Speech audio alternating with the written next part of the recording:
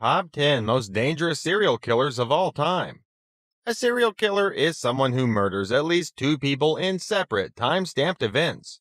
While there is no legal definition of a serial murder, the crimes of serial killers have frequently been seized on by the media and public consciousness, especially when there are multiple victims or the murders are carried out in a gruesome manner.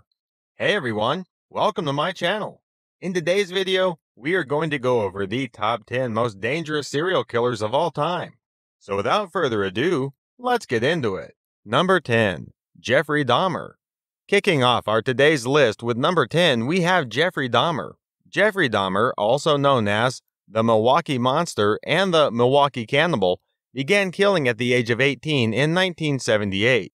But he wasn't arrested for murder until 1991, when a would-be victim escaped and led police back to Dahmer's Milwaukee, Wisconsin home. Some of the gruesome details of his murderous life were revealed through photos of mutilated bodies and body parts strewn throughout the apartment. He even had a vat of acid in which he would dispose of victims. Dahmer killed 17 people in total, the majority of whom were young black men. He was imprisoned twice, once for molestation and once for murder, and was killed by a fellow inmate in 1994. Number 9. Jack the Ripper. We call him Jack the Ripper, but we don't know who was behind one of the most notorious murder sprees in history. In 1888, the killer appeared in London's Whitechapel district and murdered and mutilated 5 women, all prostitutes. The killer was thought to be a surgeon, butcher, or someone skilled with a scalpel, according to police. By sending letters outlining the crimes, the killer mocked the community and the police. Despite the fact that numerous suspects have been named over the years, the killer has never been identified.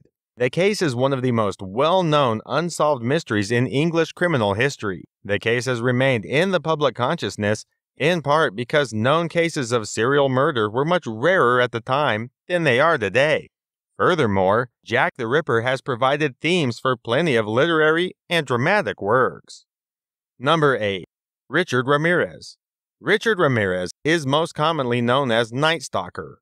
Ricardo Ramirez terrified neighborhoods throughout Los Angeles with his murderous spree for more than a year in the 1980s. Ramirez used to break into people's homes and brutally murder them, sometimes raping them first. His victims ranged in age from early 20s to a 79-year-old woman. Ramirez, who claimed to be a Satanist, never apologized for his crimes. Finally, he was given the death penalty. The judge who upheld Ramirez's 13 death sentences says his actions demonstrated cruelty, callousness, and viciousness beyond any human understanding. Ramirez died of complications from B-cell lymphoma while on death row in California. Number 7. K.D. Kempama. K.D. Kempama, known as the Cyanide Malika, is India's first female serial killer. Kempama murdered 6 women in the 8 years following her first murder in 1999, 5 of whom she murdered between October and December of 2007. She befriended victims of female temple devotees and pretended to be a deeply religious woman. After gaining their trust, she would summon them to another temple, ask them to dress in their finest clothes and jewelry, and give them holy water laced with cyanide to drink.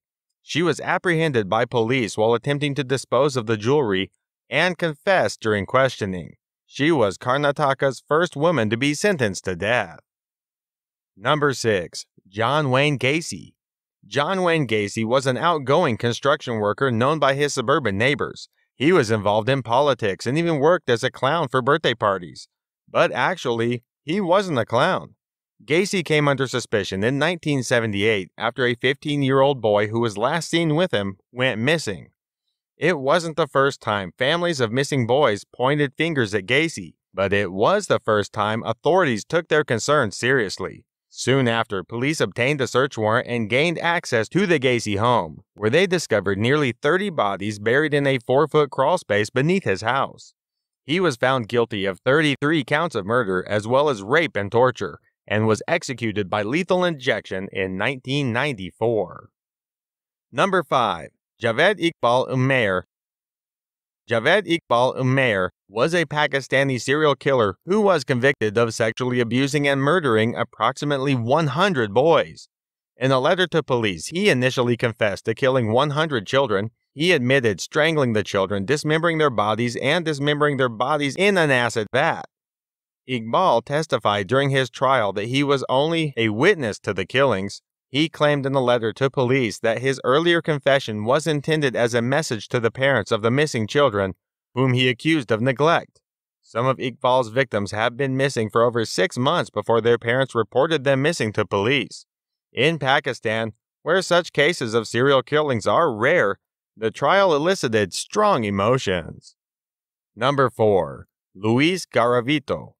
Luis Garavito is one of the world's most lethal serial killer, earning the moniker The Beast. Luis Alfredo Garavito is a Colombian serial killer and rapist. He confessed to the rape, torture, and murder of 138 children and teenagers in 1999. He is currently imprisoned in a high-security, geographically isolated prison in Colombia. For his own safety, he lives apart from the other inmates.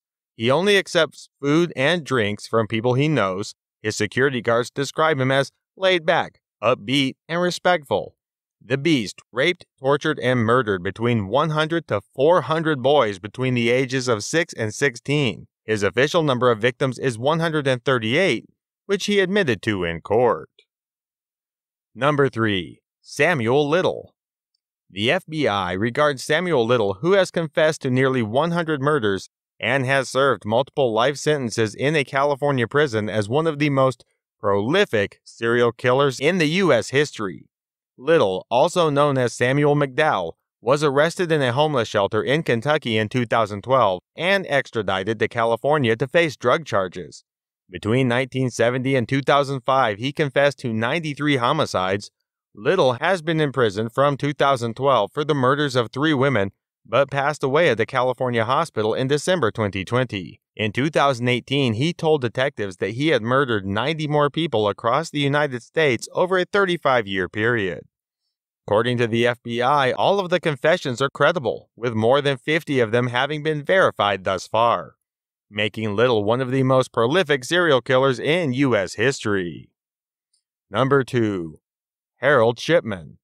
Harold Shipman, also known as Dr. Death, is thought to have murdered at least 218 patients, though the total is likely to be closer to 250. Between 1972 and 1998, this doctor worked in 2 different offices in London, killing the entire time. He wasn't caught until several people raised red flags, including an undertaker who was surprised by the sheer number of cremation certificates Shipman was a part of, as well as the fact that the majority of the cases involved elderly women who died in bed during the day rather than at night. The investigation was botched, and Shipman continued to kill until he became greedy and attempted to forge a will for a victim that named him the beneficiary, prompting the victim's daughter to become suspicious. He was convicted in 2000 and committed suicide in prison in 2004. Number 1. Pedro Lopez. Pedro Lopez, also known as Monster of the Andes, is one of the world's most prolific serial killers and could still be alive and well. Pedro Lopez has been linked to over 300 murders in Colombia, Ecuador, and Peru. At least 1/3 of those murdered were tribal women. Police discovered the graves of more than 50 of Lopez's preteen victims after his arrest in 1980. He was later found guilty of murdering 110 girls in Ecuador and confessed to 240 more in Colombia and Peru. The Monster of the Andes was released in 1998 for good behavior after only 20 years in prison. His whereabouts have remained unknown for more than 20 years. With that being said, here we come to the end of our video. I hope you liked this video. If so, then don't forget to subscribe to the channel so you never miss any video. See you in the next video. Till then, take care. Thanks for watching.